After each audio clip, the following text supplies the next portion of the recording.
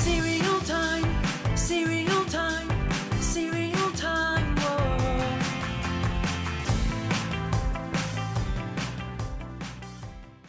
What's up, cereal heads? Today we're going to talk about Oreo cereal. Oreo cookies were first produced in 1912. That makes them over 100 years old. They were created by the National Biscuit Company, Nabisco, in their Chelsea factory in New York City, which is now the Chelsea Market.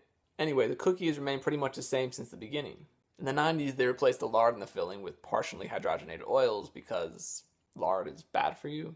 And Oreo cookies are the snack food of the health conscious. They've been the #1 selling cookie in the US since their introduction in 1912. That's pretty damn impressive.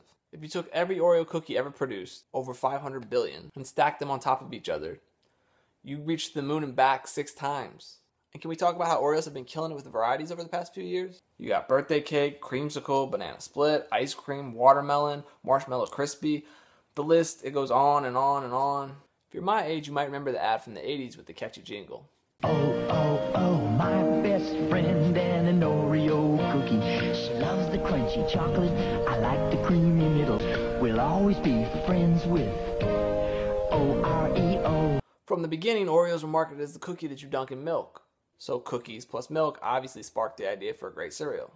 In 1998, Post introduced Oreo cereal, and it was a huge hit. 3 years later, they added marshmallows to the cereal, which made it even better. And it remained a very popular cereal for 10 years until it was discontinued in 2007. Why would they do that? Well, it's a little tricky, but try to follow. See, Post licensed the name from Nabisco, which later merged with Kraft. And sometime around 2007, Post and Kraft stopped co-branding. So Kraft owns the right to the name Oreo, and Post owns the recipe for the cereal.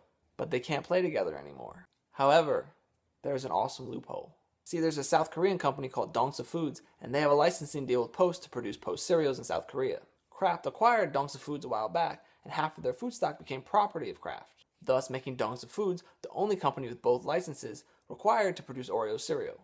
So, it still exists in South Korea, but it's just as delicious as you remember it. Same chocolate O's covered in sprinkles.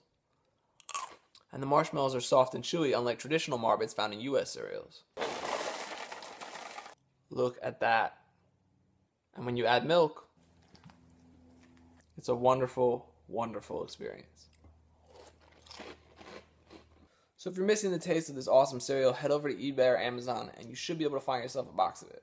Now I'm going to go enjoy my cookies and milk. Thanks for watching. Until next time, stay crunchy.